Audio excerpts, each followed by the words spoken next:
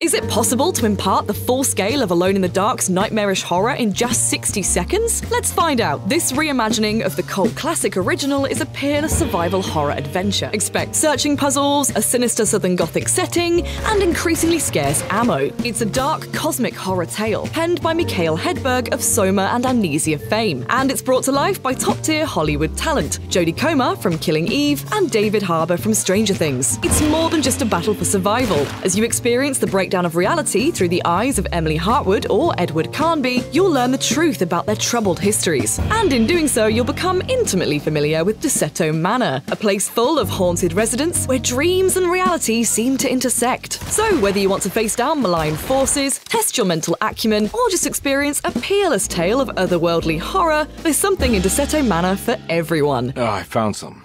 Great. Was it alcohol? Alone in the Dark is available for pre-order now.